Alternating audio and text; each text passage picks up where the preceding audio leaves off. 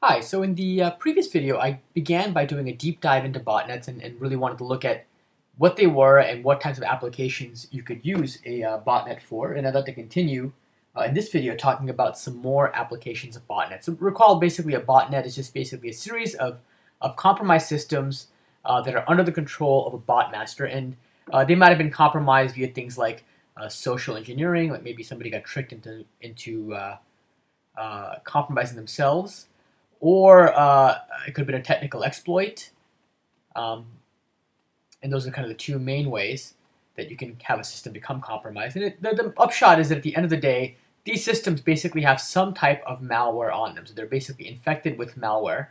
And that malware, in turn, looks to a bot master for information on what to do next. And typically the way that's done is the bot will communicate with the bot master via a command and control server, which will then in turn provide commands back to the bot in terms of what to do. And that communication happens over protocols like IRC and HTTP and others. So IRC, HTTP, and peer-to-peer, and a bunch of other protocols.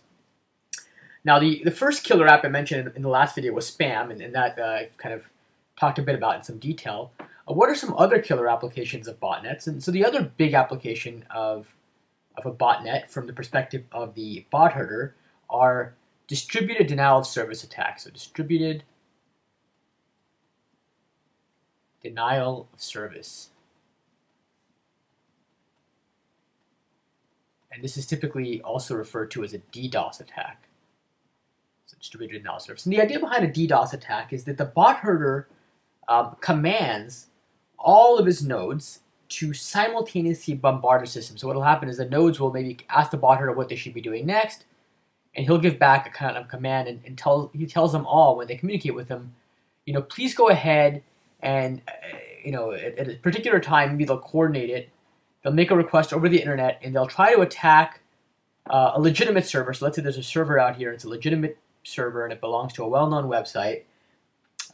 The bot herder will instruct all of his bots to go ahead and at a particular time make requests, repeated requests of some sort to this one system, okay, on the internet. This could be, again, it's a legitimate site of some sort, or in many cases, actually, they're not, although some sites that are attacked by denial of service are legitimate, more often than not, from the bot herder's perspective, they are kind of sites that might toe the line in terms of what they do. They might be like porn sites or online gambling sites and so on. I'll explain why they actually do that. And so the idea is that if all of these nodes that are compromised intelligently bombard this one system, okay, then, and they do it kind of simultaneously, they do it at the same time, they're coordinated, then this system will have a really hard time responding to all these requests. And at that, this system might have a hard time responding to a legitimate request. Like, let's say, for example, this is an online gambling site, and there's a legitimate user out here for this site.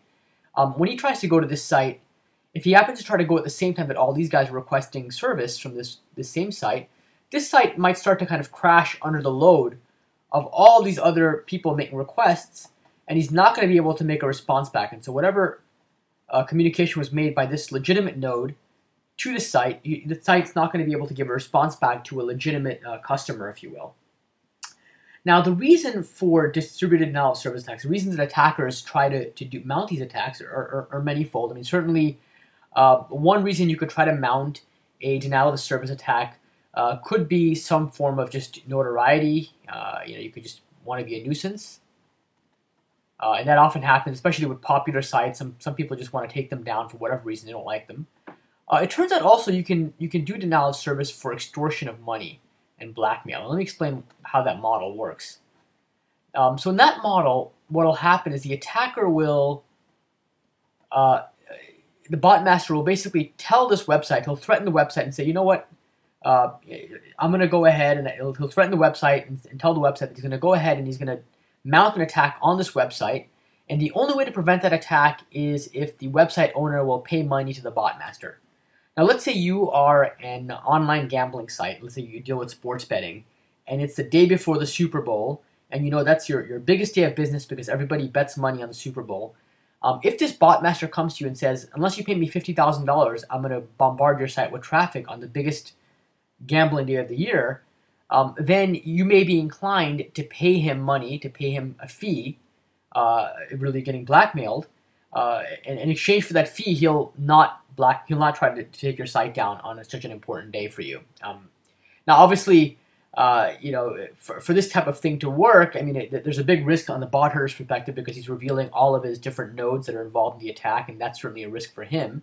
And also, the reason this tends to happen with a lot of more unsavory sites is that these sites, if you're, let's say, dealing with a business that might not be on the up and up, you'll have a hard time going to the authorities and dealing with an extortion attempt because they may not be willing to help out a site that does things that are somewhat questionable.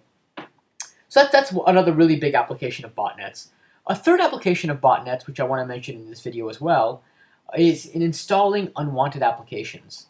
So people often do kind of pay-per-install of all sorts of applications. And I'll give you some examples of these as well. This actually turns out to be a very big business for bot masters, where they'll rent out their botnet to somebody who wants to install these applications across many, many systems.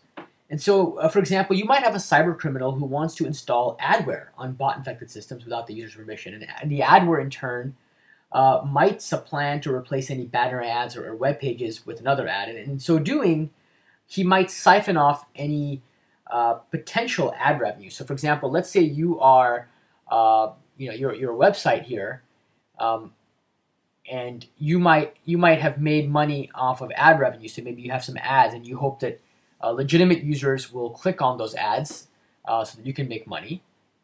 Okay, and in turn, what the bot master will do, or the cyber criminal who may be using the botnet, he'll put some adware on your system, and that adware in turn will prevent that click from going to the actual advertisement. Maybe what will actually happen is, instead of seeing this advertisement on a system, the user is going to see the adware is going to basically replace this advertisement with another advertisement that's a different one, and this is actually happening on the local system. So the user never sees this ad; they'll see the replaced ad or the compromised ad, and they'll end up clicking on that by accident or maybe on purpose. And instead of getting revenue to the legitimate advertiser or to the legitimate affiliate who's hosting the advertisement, the revenue is now going to be going to somebody else, and somebody else's products are going to become advertised.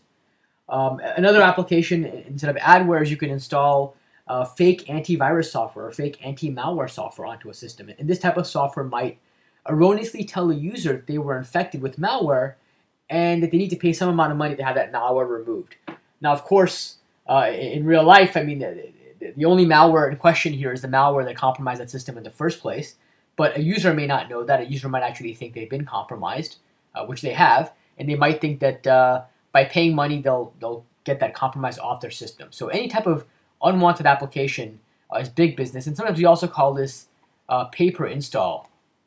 And so you often have bot masters who will rent out their botnets to people who are interested in paying money to have some type of other nefarious software installed on systems where they can then profit from that software being there. All right, I hope you found this useful. I'm going to stop right here. In the next video, I'll talk more about botnet applications and talk about some of the less common applications, but that are applications that are still important to talk about. Thanks a lot, and I hope you join me there.